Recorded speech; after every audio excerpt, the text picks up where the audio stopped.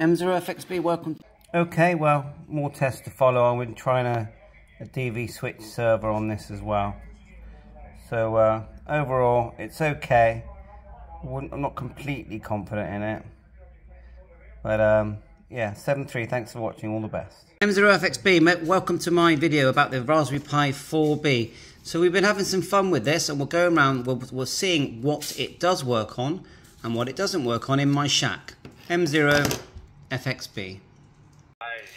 Raspberry Pi 4B working fine on a Anytone 878 DMR, and it's a dual hat, and this is the hat we've got. And we're definitely on the Raspberry Pi 4B. So that is a thumbs up that it does work on a Raspberry Pi 4B.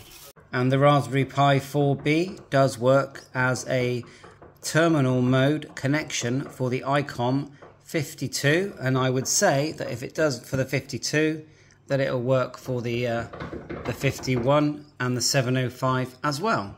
Now we can't SSH into the Pi 4. We put in the SSH text file, but the password Pi and Raspberry do not work. Now I've been told just the easiest way is to connect it to your HD monitor and do it that way, and you can put in the time and the language. But I haven't got an adapter here. Now it is possible that you can maybe create a WPA file and at the same time create a file, a text file that does include the date and the location of, in the world.